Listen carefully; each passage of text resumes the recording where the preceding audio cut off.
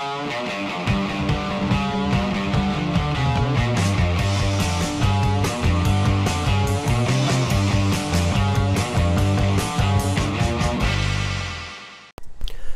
video we start with a hydration chart.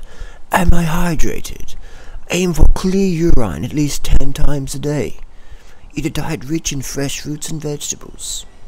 Drink a quart of water before meals. Thank you.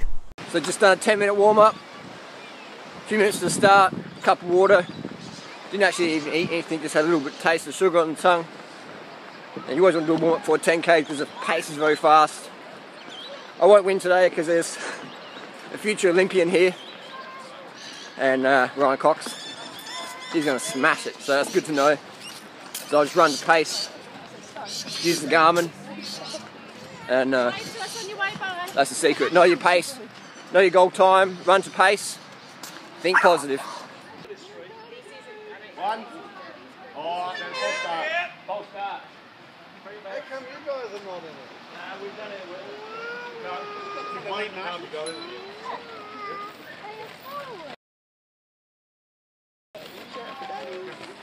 Go Harley.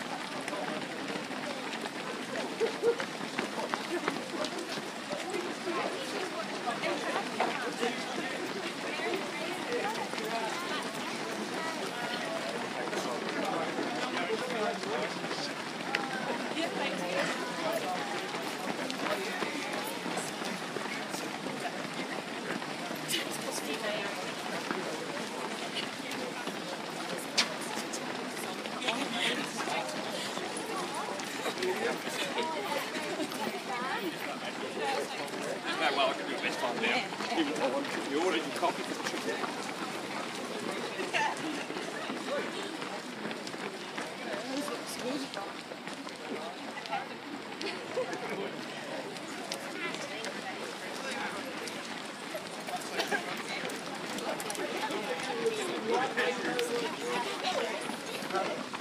So ran a 35:31, pretty happy with that. My PB's for 10,000 is 34:19. Today was good. I could have definitely run a lot faster. Wasn't too sure. My watch was playing up a bit I was messing around with that, but it was good. It was good. Great workout. Regardless of the time you run, whether you set a PB or not, as long as you're out there, it's the main thing. Doesn't matter if you're the first or the last. As long as you're out there, push yourself mentally and physically. That's all that matters. That's all that matters.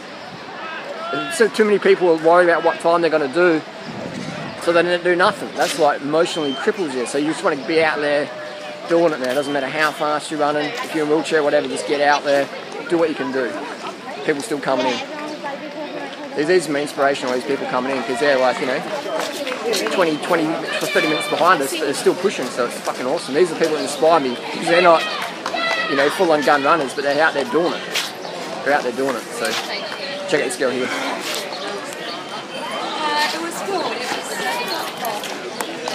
See? That's what I mean, man. Just get out there and fucking do it. No fucking excuses.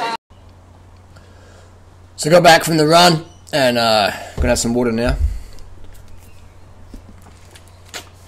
That's what you do, is you do your running race, a cup of water, early in the morning, 7:45 AM start today, and then come back, or I had my water is in the car as well, so I'm over a litre now. I'm going to smash down just some blueberries. I'm going to go for another little recovery jog or recovery ride my bike just to spin the legs out, and then smash down a big breakfast, 2,000 calorie plus brekkie.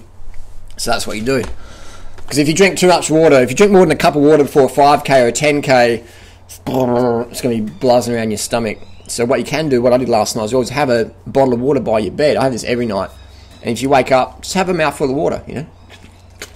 Have a sip, but I always have a quart of water before my breakfast. 100% always.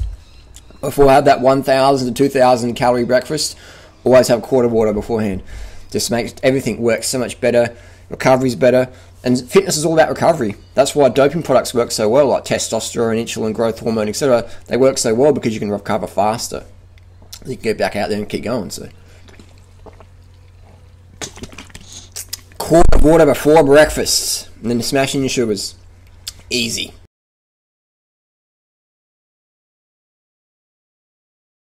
So this is how I make a little sports drink. Just get about a cup or half a cup of organic coconut sugar, whatever sugar you want to use. Put that in your bottle.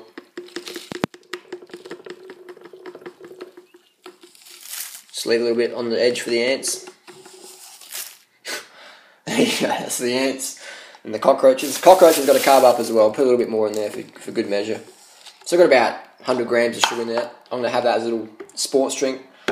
That's a cheap way to do it. And there's a lot more nutrition in sugar than sports drink, because the sports drink got all the solvents and all the bullshit in there, colours, flavours.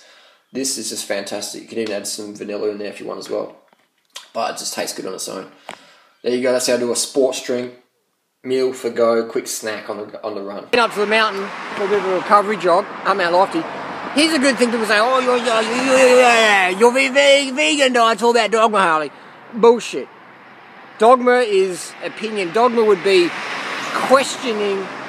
dogma would be not questioning what's encouraged. Just go, oh, I eat meat because my parents said I should eat meat. Because, I mean, that's just everyone eats meat, don't they? That's blindly following dogma. Here's an example. Check this out.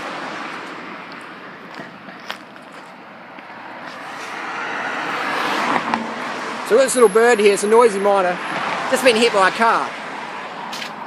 I could eat this bird, couldn't I? I could eat it. Why not? Because it hasn't been killed, it's had a good life, it's wild, it's organic, it's local, it's free range. It's just got hit by a car. It's no bad deal of that, is it? I mean, it just happens. It's nature. So what stopped me from eating this bird? Because it's fucking disgusting. I'm not a fucking dog or a cat. So what I'll do with the little bird, I'll put him under the tree, you know, and some real omnivore will come under here and go, lunch. And if I can eat the little bird, that's the cycle of nature. We're not designed to eat meat. Otherwise, when we see dead animals like this, we'll be like, oh yeah, and just tuck into them. But if this was a fruit tree above me, there's fruit in the ground, edible fruit, I'd be like, give me some of that fruits. Does that make sense? So a vegan diet is natural. Eating meat is not instinctive. Eating meat is a learned behaviour. Being a vegan is instinctive, because when you see a dead animal on the side of the road, you don't want to fucking eat it, do you? You don't want to eat it. But a real omnivore's instinct is to fucking eat it. Go walk your dog. The dogs eat that shit all. They love it. Dogs are omnivores. Humans are vegans by instinct. Eating meat for humans is a learned fucking behaviour. Think about it.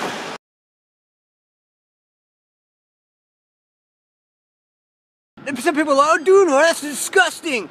Humans are meant to eat meat, and by the way, make sure you wash your hands after patting that dead animal. What fucking omnivore has to wash its hands after eating dead flesh? Why would you clean your hands after eating, you know what I mean? Clean your hands, but then put the dead flesh in your body. Fucking insanity. Hello?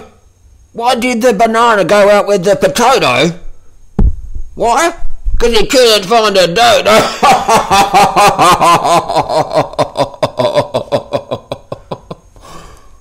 Kicking back with my gut homies. Just done did the 10k race this morning. Did the Mount Lofty. Fucking hungry as now, man. Getting pretty fucking ravished. There's no way though I'm gonna eat one of these little guys. You know what I mean? Like, as if it's just fucking insanity, man. I'm a plant eater. Just like these guys. Hey, little goatsy. Who wants it? Who wants it?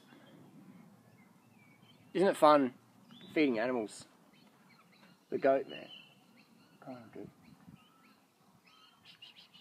Hey, I'm sniffing it, checking it out. Come on, I get camera straight. You guys always eat this. Here we go. Here we go. Bit of nibbles. Bit of roughage. Bit of roughage to the old goatie. The old mountain goat. I love just hanging out in nature with animals, especially just being out up the mountains. Fucking love it, man. That's why I live here, because it's just unreal. Unreal nature. Best training grounds on earth for cycling and running. Adelaide, Australia. Just unbelievable year round. Fruit's pretty average, but the fucking roads are just incredible, man. Just fucking unlimited. You could do a 200k ride every day of the year here, and you'd still be able to do different routes. It's just insane. Just insane. These guys some more stuff. It's just good hanging out, man. Like, you have to be so fucking undercarbed to be wanting to eat animals. You have to be so fucking hungry to want to eat dog food. That's going to be one of my next videos, is doing around eating dog food in public. Stay tuned for that. And feed the goats the rest of these little roughages. See you soon. Now you're friendly, aren't you? Hey little one. Smashing back a bottle, Buzz. Smash it back.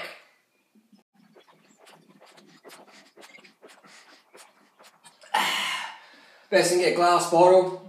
This old juice bottle. Just fill it with water.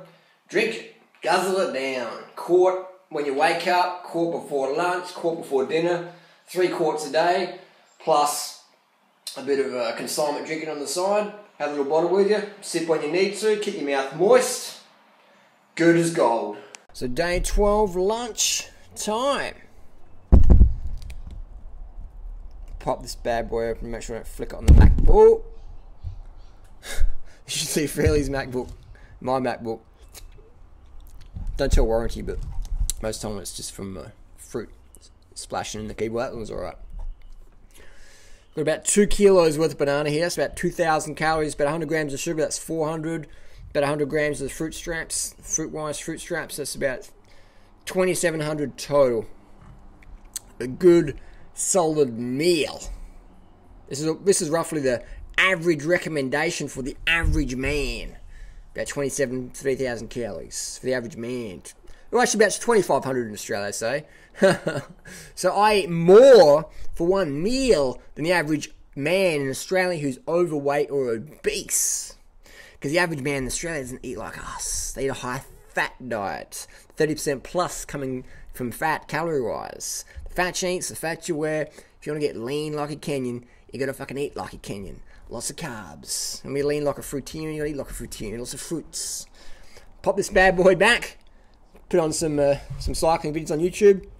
Kick back, relax, savor the meal. Don't rush it, enjoy it. Let's do it.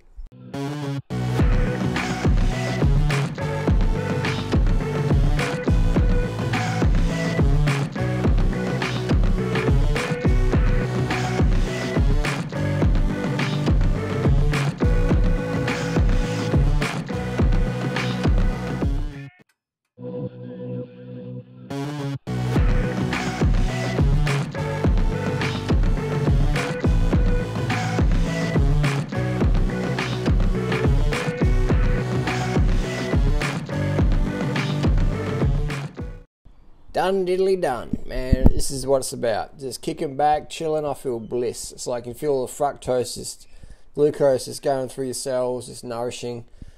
It's like blissing out. I used to smoke bongs to feel like this, just calm and relax. Now, it's light up on the carbs, man. Kick back, do a good workout in the morning, get out in nature, bit of fresh air, have some carbs, man. Kick back, chill. Chill, bro. Chill. It's the last meal of the day.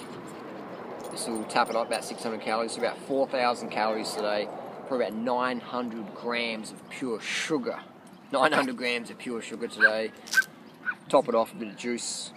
4,000 calorie day. It's pretty warm today, so it's quite a good day for out the dog park. He's stealing the treats. Bigsy's stealing the treats. So yeah, tomorrow I've got a big case of carrots and beetroot I might smash through. Mate gave them to me, good deal. Clint at Organically Grown, St Bernard's Road, South Australia. If you want organics, that's where we get our stuff from. St Bernard's Road, McGill, Organically Grown. Clinton is the boss.